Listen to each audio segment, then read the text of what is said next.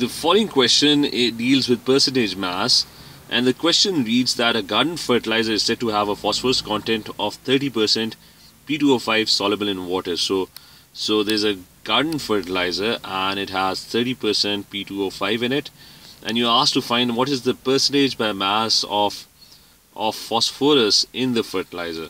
So what I'm going to do is, so let's take the garden fertilizer, and let's say I have, because we're dealing in percentages, so let's assume that the garden fertilizer has a mass of 100 grams.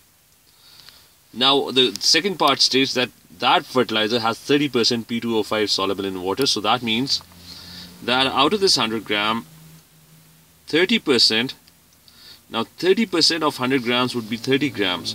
So you have P2O5, 30% is P2O5, which would be equal to 30 grams.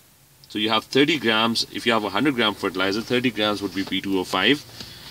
And now I need to figure out what is the mass of phosphorus in this 30 grams. Now we need to find the mass of phosphorus. So the mass of phosphorus in this 30 grams would be equal to the percentage of phosphorus, which is going to be the two phosphoruses. If you look at the molecule, there are two phosphoruses in one molecule. So that means phosphorus is 31. So that would be 31 into 2. So in one molecule there are two phosphorus. Divide by the total mass, which would be 31, times 2. Plus there are 5 oxygens, so that's 16 times 5. So that's the fraction, the amount of mass of phosphorus in P2O5 divided by the total mass of phosphorus into 30 grams, because we need to find the mass of phosphorus in 30 grams. So we're going to use our calculator to solve this now.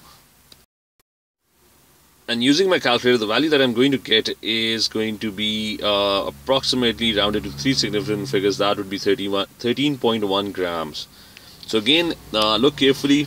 I assume that I had 100 grams of fertilizer, and the question stated that 30% of it is P2O5. So out of that 100 grams, you had 30 grams of P2O5 in the fertilizer.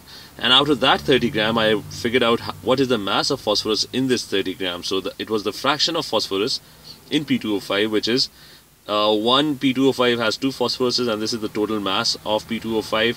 So that's the fraction of phosphorus in P2O5 multiplied by 30, because you had 30 grams of P2O5. So the answer that I'm getting is 13.1 grams. So that means that starting with 100 grams, the fertilizer had, at the end of the day, had 13.1 grams of phosphorus. So what's the percentage of phosphorus in the fertilizer? That would be 13.1 divided by the 100 gram fertilizer, which you had initially, into 100, and this would be equal to 13.1%. So option B is it's going to be the correct option.